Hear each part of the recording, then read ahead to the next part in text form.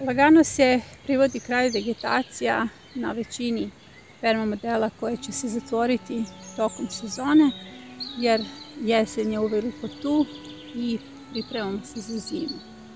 Nadam se da ste svi upratili savjete sa YouTube kanala i postavili svoje jesenje-zimske i zimske-jesenje Perma modele, jer u današnjoj epizodi vodi vas u šumu, po resurse i kreiramo čisto zimski Perma model.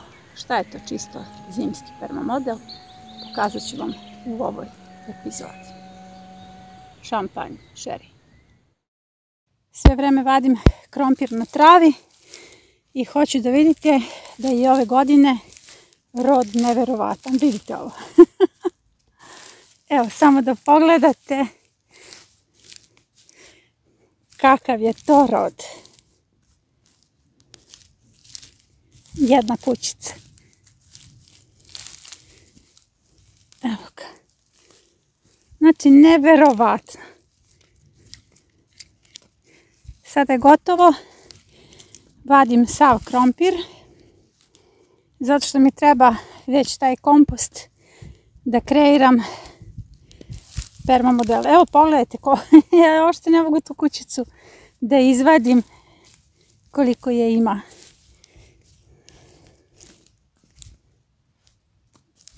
Neverovatno.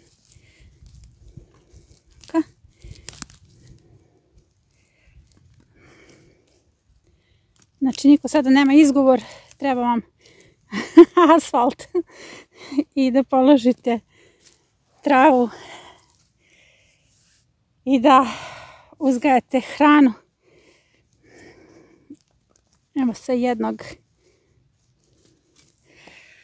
jedne gredice koliko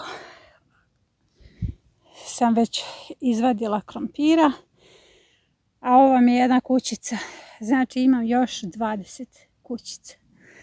Neverovatno kakav prizor. Ovo želim svima vama, želim puno hrane, što veća količina hrane, to je veća šaka otpora. Evo, nahranili smo i nekog. Kad naučite da delite, i priroda će da bude blagodarna i darodavna prema vama. Već mi jedu komarci, ali sam jako srećna. Jesen je divna, pogledajte ove boje. Već pada mrak. Izvadila sam iz jedne gredice. Krompir na travi već sam vadila iz ove gredice, znači ovo je ostatak, pola je već bilo izvađeno i ono što mi je ostalo jeste upravo ono što mi treba. Polurazgrađeni kompost sa korenjem biljke, a na korenima mikroorganizmi i onaj život koji nam treba za usvojavanje Perma modela u kojima ćemo saditi čisto zimu. Ide nam i mihursko leto, kao i svakog oktobra. Imamo one periode koji su jako topli i nemojte tek tako da skidate svoje biljke, jer možda ovaj paradajz neće dospeti za berbu, ali će hraniti i dalje insekte. Ovo je jedan od Perma modela s jabukama koji je dao puno u ovoj sezoni i onako već je poznati youtuber koji se pravi važan zato što je puno sniman. Tu je bio grašak, krompir, evo cvekle, još uvijek su tu neke cvekle, lukovi, onda smena kulture, tu su bile mahunarke koje sam skoro brala. Evo, mahunarke sam obrala i njihovo kompletno tkivo ulazi u sastav Perma modela za narednu sezonu. Ovdje sam ostavila neke mahunarke koje kasne. One su tek sad cvetale i čeka nas neki lep period i naravno da će dati plodove. Ipak su to mahunarke, dakle polubrza vegetacija. A ovo su one rotkve koje sam ubacivala u jednoj od epizoda. Samo sam u Perma model pravila malu rupu, dodavala zemlju i ubacivala sadnice. I hoću da vidite kako su to sada dobri rezultati. Rotkva vam inače prvo raste iznad tla, razvija obilnu tu biljnu masu, zelenu masu. Nakon toga raste unutar zemlje, odnosno raste sama rotkva zbog koje je uzgajamo. Inače je sve ovo jestivo i list i plod. List možete da konzumirate jednako kao spanać. Od ova 3 perma modela s jabukama, ovaj perma model će se potpuno zatvoriti. Čekam da paradajzi završe svoju vegetaciju konačno, da skinem mahunarke, anske jagode završavaju vegetaciju i ovdje sam ubacila puno lukova, ali to nisu ozime kulture, to su lukovi koji su ubačeni za mladu berbu i ako već niste, još uvijek imate vremena da ubacite luk za mladu berbu kako biste imali mladi luk za Božić. Dakle, ovo što sada sadimo, to ćemo brati za Božić. Lepo imati za Božić luk na stolu, mladi luk. A danas pripremam zimske, čisto zimske perma modele gdje ću ubacivati isključivo lukove i salatu. Za početak, kabasti materijal koji se skida sa perma modela se skladišti negdje sa strane i ja ga sitnim kako bih ga stavila na dno nekog novog perma modela. Jer vreme je, kao što sam rekla u epizodi kako da isplanirate svoju baštu u narednoj sezoni, u toj epizodi vam govorim da je sada vreme da se postave motivacione bio bašte, jer ovo o čemu ja govorim jesu motivacione bašte sa target zonama. Nemojte da se time bavite u martu. U martu nemate vegetaciju, seno nećete moći da nabavite zato što imamo prilično sušnu sezonu, tako da teško da će neko prodavati seno jer je potrebno za stoku. Ja hoću da snimim pčelicu, baš je skroz musava od polena. Tikvice će dati još zato što nam ide lep period. U prolazu ću vam snimiti scenu u kojoj batat viri iz kreveta za batat, što znači da ću ga s lakoćom izvaditi kao što sam i prošli. U prošloj jednoj od prethodnih epizoda pokazivala kako ja samo izvadim batat bez ikakvog alata, jer je zaista vađenje batata iz humke ili zemlje jedan posao sličan arheologiji. Dok vi njega ulovite, izvadite, da pronađete gdje on pobegao, to je zaista neki veliki posao. Evo, pogledajte, sam je izašao i danas mi ne treba batat. Izvadila sam puno krompira na travi, ali hoću samo da pogledate kakav je ovo rezultat. Dakle, za narednu sezonu kreveti za batat koji su inače ugrađeni u svaki projekat motivacionih biobašti. I došlo je vreme da lagenarije skladištim, odnosno uklanjam iz bašte. Njihove loze su završile vegetaciju. Ovo su vrlo zanimljive sorte lagenarija, jestive su, ali u ovom slučaju ovdje možete samo da zamislite lepe lampe koje će napraviti moj prijatelj Darko od lagenarija uzgojenih u jednoj motivacionoj biobašti. Vrlo zanimljive i nove sorte, tako da će biti umnožene i naredne sezone u mojoj bašti. Recimo konkretno Pennsylvania Duck sorta i cvjetovi muški se pretvaraju u male tikvice koje se mogu jesti. To je vrlo zanimljiv prizor. Nadam se da ću pronaći neku da vam pokažem. Kada se pojavi muški cvet i ženski cvet, muški cvet kada završi oplodnju, pretvara se u jednu malu tikvicu koju onda berete i normalno konzumirate. Inače sve su lagenarije, kao što sam više puta rekla, jestiva. Pogledajte kako su ove lepe. Kako će to divno da svetli. Evo ih, o tome sam pričala. Muški cvetovi koji se pretvore u male tikvice koje možete da pripremate, one su jednako jestive kao i sve tikvice dakle potpuno mlade i mekane. Sada su tvrde, zato što sam ostavila nekoliko da vidim šta se zapravo nalazi unutar njih, da li se možda nalazi sjeme. Jer ovu pojavu nisam primetila kod drugih laginarija, već samo kod ove sorte Pennsylvania Duck. Vrlo zanimljivo, dakle i muški cvetovi daju plodove. Evo Milja me prati i u ovoj epizodi. Milja, moja baštovanka. Sada se nalazimo u zimsko-jesenje, jesenje-zimskoj zoni. Tu zonu stalno proširujem. Dakle, nemojte više da me držite za reč, da ću imati samo 6 zimskih Perma modela, već ću ih imati puno, jer sve ovo je zimsko-jesenja ili jesenje-zimska zona. O toj razlici sam pričala u jednoj od prošlih epizoda. Evo Milja i dalje po rotkvicama gazi. Ja tvrdim da neću imati rukolu jer Marko i Pavle uglavnom po rukoli leže. Evo, sada ona traži nešto tamo. Dakle, da se vratim, ovo je rasadnik koji završava svoju sezonu. Ovdje je ostalo puno kupusarice i o tome stalno govorim, imamo cvekle, pojavljuje se i praziluk, uglavnom ispražnjen je rasadnik.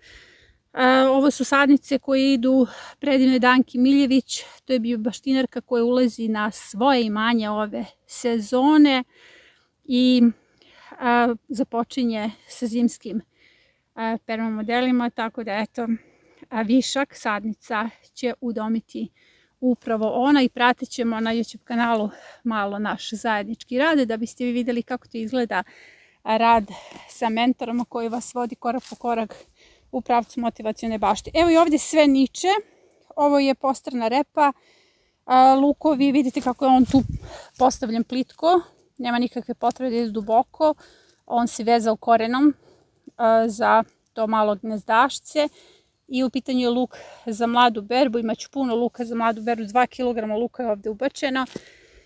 Evo na sve strane niče spanać, ovo sam radila u jednoj od prošlih epizoda gdje sam radila ovaj mali Perma model sa kupusarnicama, bukvalno sa svim sadnicama, salate, rotkvice, cvekla.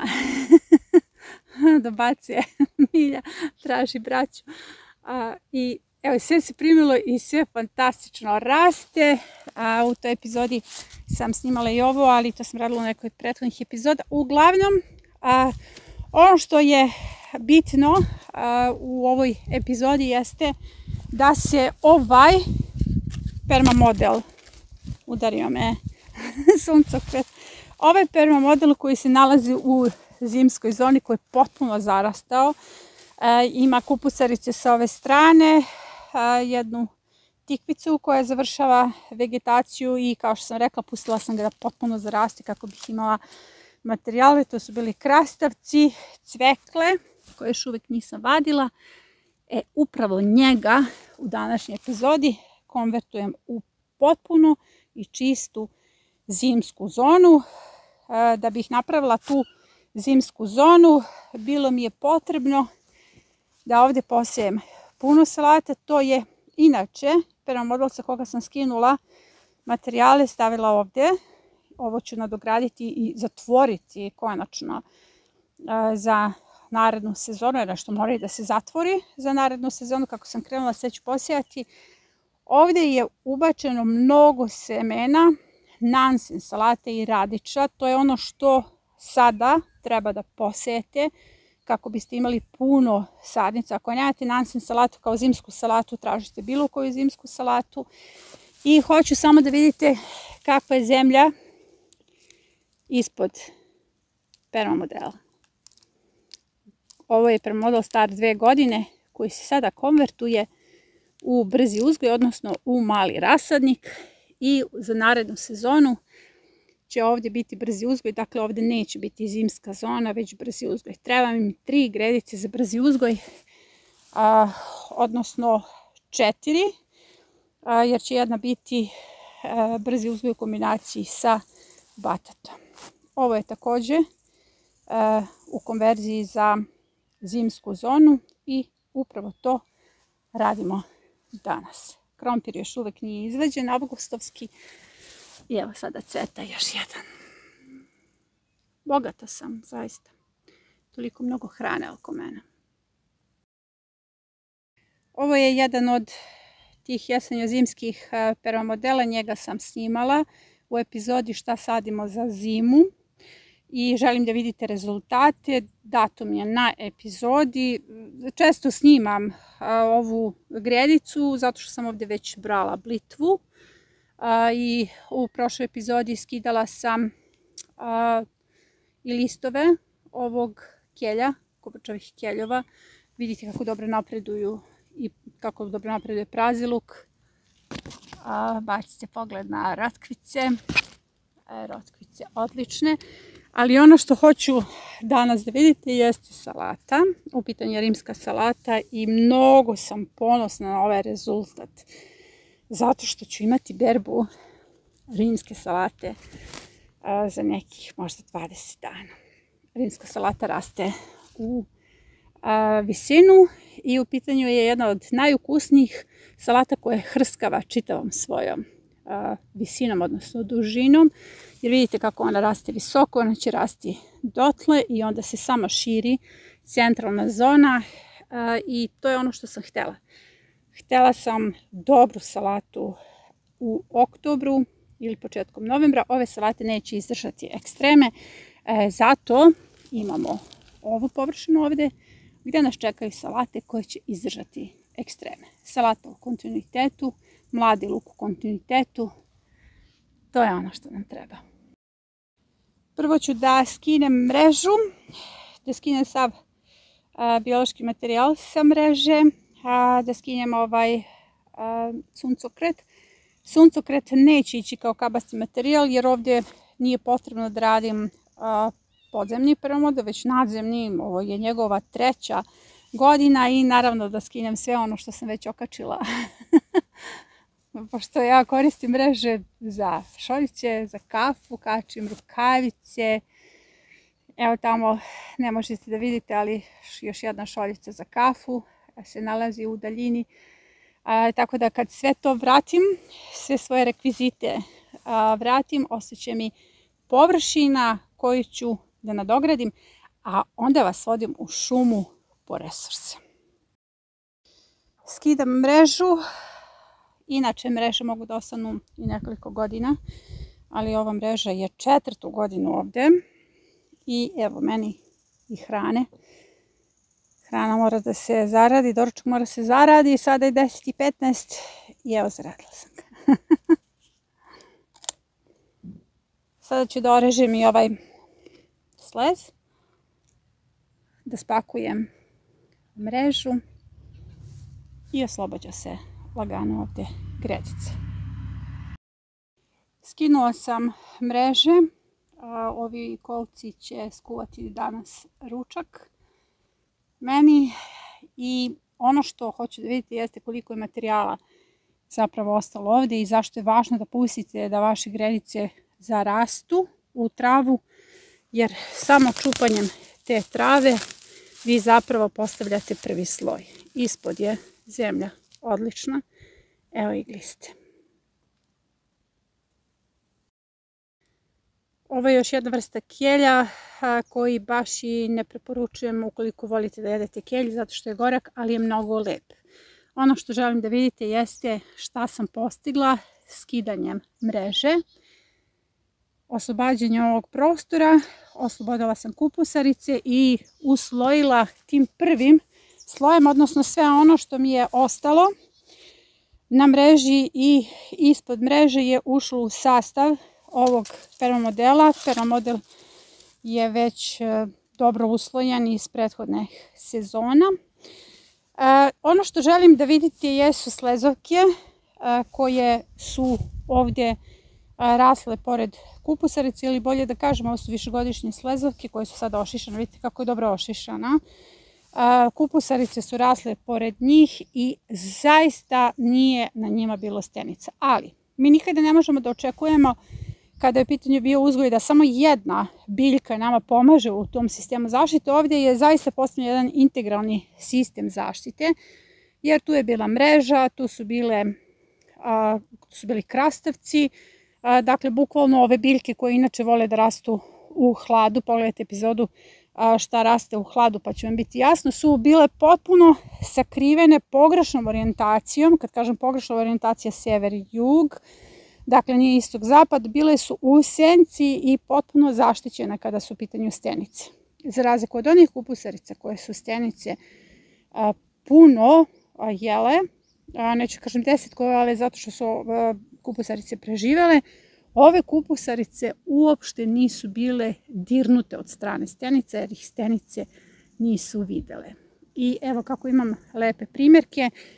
Što se tiče resursa, azot, fosfor, kalijum, ovdje je bila jedna tikvica, zatim ostaci cvekle, imamo puno kalcijuma, gvožđa, magnezijuma, dakle jedan besan mineralni sastav. Zašto je bitno da dobro uslojimo ovaj čisto zimski Perma model? Pa zato što ćemo ovdje raditi dve kulture, dakle čisto zimski Perma modeli na sebi uglavnom imaju monokulture ili dve kulture. Ovdje će ići ozimi crni luk sa nansen salatom. I onda radimo razbijanje tih monokultura. Pogledajte epizodu kako sam radila razbijanje monokulture belog luka u jednoj epizodi. I zato je potrebno da se jako dobro usloji kako bi izdržao sezonu. Ne možete vi da dohranjujete posle toga te kulture, da dodajete recimo stajnjak ili bilo što, možete tekućim biljnim đubrevima, ali tekuća biljna đubriva su u intenzivnoj pripremi tek tamo negde u aprilu, tako da sada je bitno dobro uslojiti ovaj Perma model da izdrži bukvalno celu sezonu kada je u pitanju uvođenje i prve kategorije plodoreda tamo negde u maju. Prvi sloj je kuhinjski otpad, pravi se puno iz zimnice ovih dana, tako da sve što je u vašem okruženju je resurs. Nemojte da zaboravite da ovaj Perma model ide na sadnju tek od 25. oktobra, kada sačekamo da niknu salate i kada je vreme da se sade crni i beli ozimi lukovi, jer ozime kulture, bez obzira što i sada ubacujemo te ozime sorte, ove kulture će dospeti za berbu u proleće, u rano proleće i naravno možete da ih ostavite da se glaviče do kraja sezone. Zašto to naglašavam? Zato što možete da stavite puno kuhinjskog otpada, jer za 20 dana tu će doći do aktiviranja procesa. Imamo jako lepo vreme u narednom periodu i upravo možete da uslojite ovaj Perma model zaista bogato i prilično visoko. Za 20 dana on će pasti.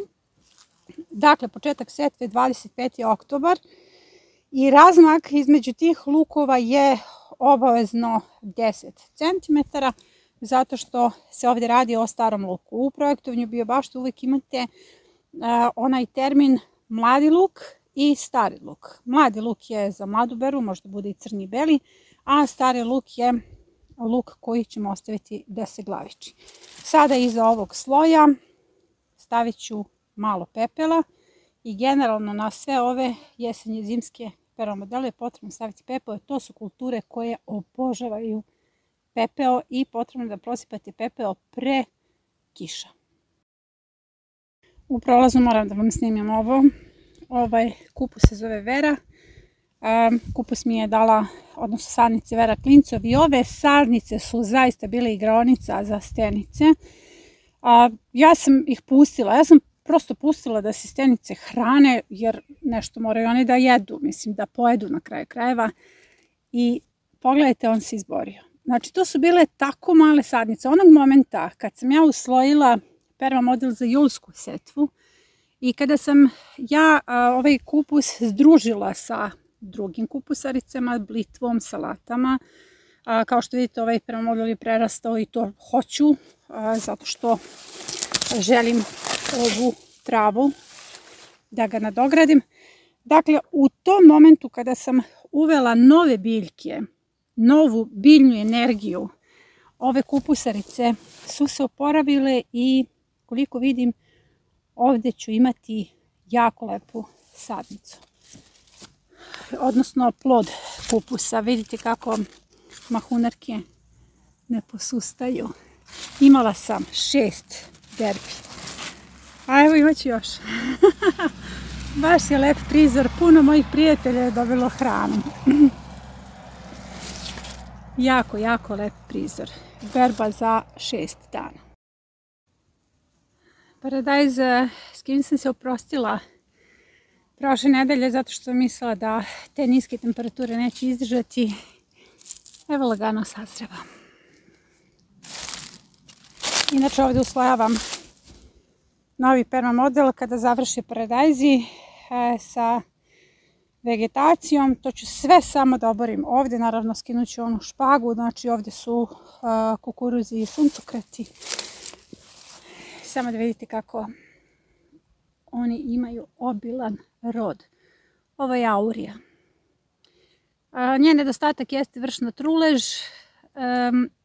Nije je bilo puno, ali ja inače nemam problem sa vršnom truleži. Ali evo sada kada imamo puno vlage, on sazriva, nije posebno ukusan. Ali evo lep.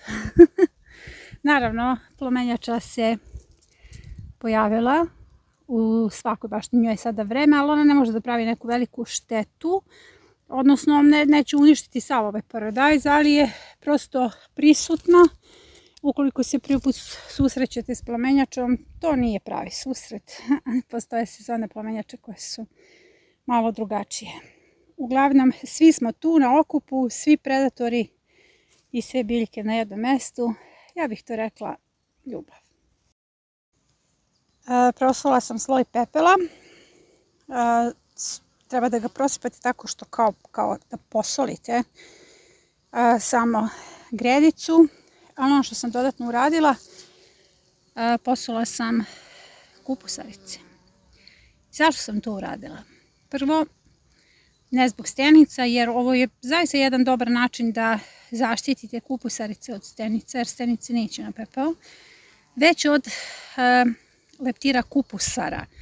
Leptir kupusar sada polaže svoja jaja, odnosno mjesec dana već traje polaganje jaja i jednostavno će ga ovaj pepeo odbiti. Kada padne kiša, ovaj pepeo će se sliti, a kupusarice i pepeo su u fantastičnoj ljubavi. Dakle, samo ovako posipate ili da vam pokažem na ovim kupusaricama koje su gole. To je to. Kao šećer u prahu. Sada ću pepeo da pospem svuda, jer sve ove kulture zapravo vole pepeo. Pepeo ima jako dobar mineralni sastav, ali morate voditi računa kojim biljkama ga dodajete, jer ne vole ga sve biljke, odnosno pepeo alkalizuje tlo, u ovom slučaju mi trebaju njegovi minerali. Jako ga vole salate, lukovi, kupusarice, generalno sve iz druge kategorije plodoreda. Kupusaricu su iz prve kategorije plodore. Hajde, Macu, tebe nisam htjela da pospem skakavac. Sada ću sve ovo da opložim pepelom. Sada je 12 sati. Moj prvi obrok su bili krastavci u bašti, a sada sam zaslužila desert. U pitanju je kolač od jabuke i leblebije i kompot od šantelije. Prava poslastica uz slogan da budemo srećni i debeli. Kao što sam rekla u jednom delu epizode, vodim vas u šumu po resurse. Ovo je ulazak u šumu, a ću da vidite gdje ćemo da odemo, do jednog starog drveta. A ovo je pokošena kopriva, ovo snimam kruške. Ne znam da vidite kako, da, vide se kako vise kruške, mnogo im se rade, čekam da padnu kao da sam ovca. Tako ovce čekaju da padne voće. I ovo su koprive koje sam pokosila i sada te koprive idu kao slojevi. Slojevi će biti sljedeći. Kao što ste vidjeli, stavila sam prvo sloj ostataka na toj gredici, kuhinski otpad, stavila sam pepeo i sada ću staviti sloj koprive, kompost koji je ostao iza, odnosno razgrađeni kompost koji je ostao iza, krompira, ono što ćemo uzeti sada iz jednog stabla i to ću uslojavati u lazanja sistemu do vrha i završit ću koprivom. Dakle, sve mi ovo treba i sada ja sve to moram da izvučem uzbrdo jer je ovo sve veliki nagib. Prvo ću da pokupim ovu koprivu pa onda idemo dole do jednog stabla da vidite šta su uradili insekti i kakav je to resurs. Kruška kaluđerka, odlični primjerci. Taman hrana nakon ovog rada. Prebacila sam koprivu na vrh i sada idemo u šumu. Ovo je ostalo iza krompira na travi i ove kao i prošle godine. Ove godine je rodio bolje nego prošle. Iako je kasnije posejan, generalno ovo je najbolji način da uzgajate krompir. Ja sam ga vadila sinoć i kadrove radila sinoć. Bio je već mrak, zato da bih sada imala ovaj materijal. Ovaj polurazgrađeni kompost ulazi u sastav 10-ak gredica za narednu sezonu i 2 zimske gredice. Ne znam da li više volim da vadim krompir iz trave ili to što imamo ovoliku količinu polurazgrađenog komposta. Ja ću u današnjoj epizodi, generalno danas, da pripremim samo jedan zimski. Treba će mi 2 zimska Perma modela čisto zimska, jedan za beli, jedan za crni luk. Jer sve ovo što sam do sad sejala, to je sadila i sejala, to je zapravo za jelo do onih ekstremnih zimskih temperatura koje nas čekaju. Tamo negdje je kraj januara, početak februara. Danas žurim.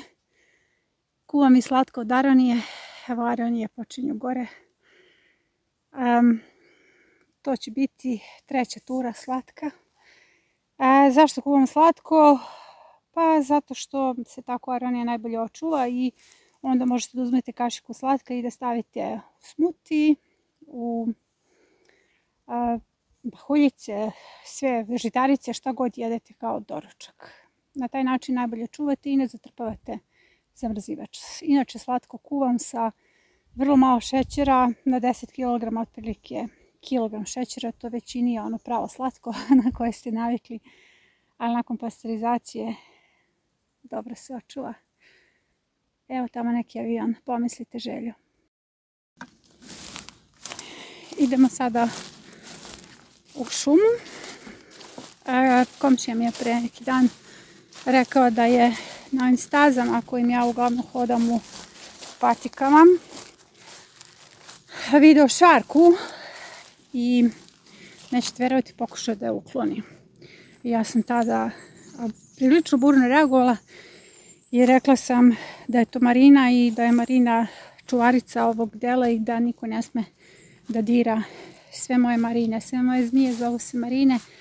Zmije su sastavni deo, odnosno centralni deo predatorskog lanca. Zmije se toliko nas plaše i prosto je neverovatno da čovek tako jedno plašivo stvorenje pokušava tek tako da ubije. Idemo dalje do potoka.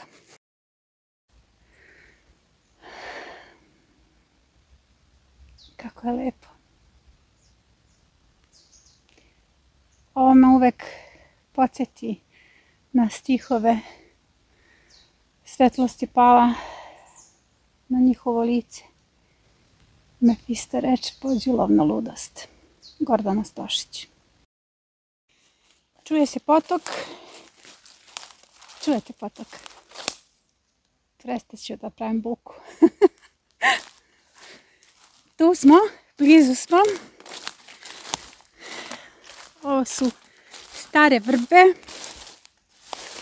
Opa, ovdje nije baš bezbedno hodati u patikama, ali dobro, univerzum čuva hrabre. To je to.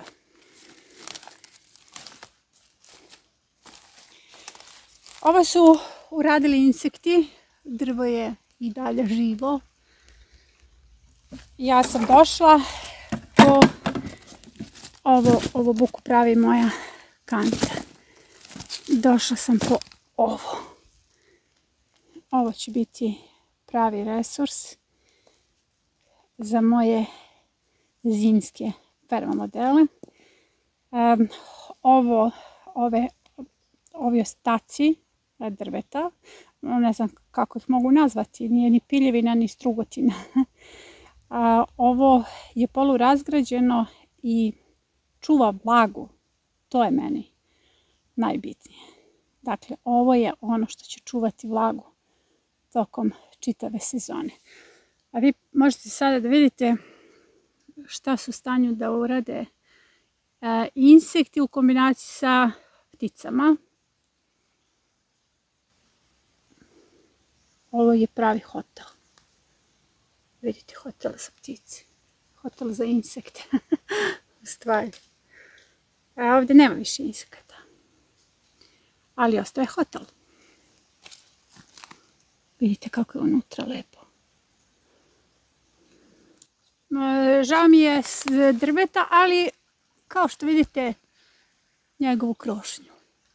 Živo je. Sada ću uzeti ove ostatke i spremno sam za slojavanje. Čeka me slatko odaranje. Da čujete potok.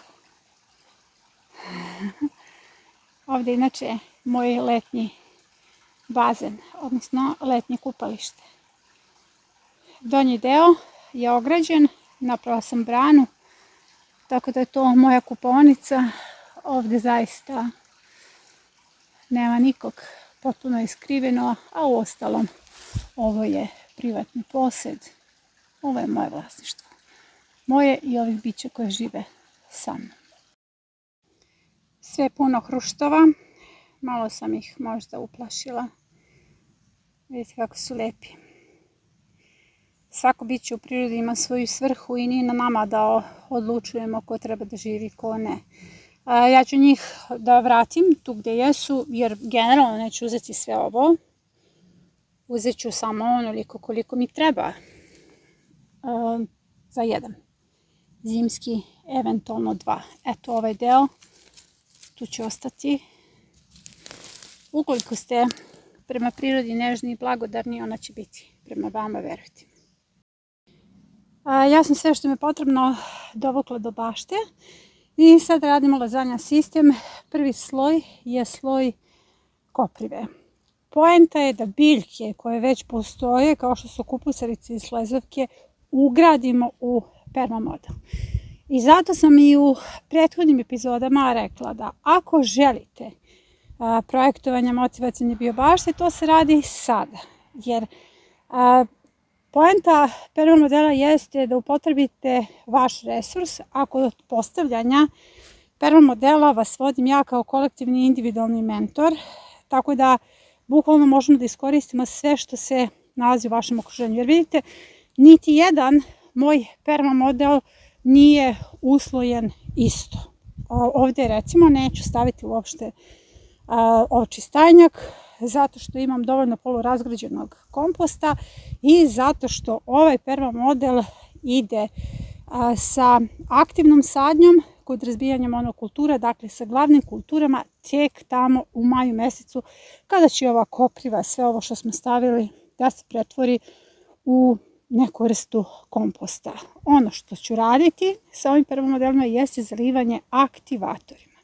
Dakle, sada ovdje ide druga kategorija plodoreda i sve što ima ovaj Perma model i sve što će biti u gnezdima, tunelima ili, ukoliko uspem, da dođem do samog dna, odnosno do zemlje.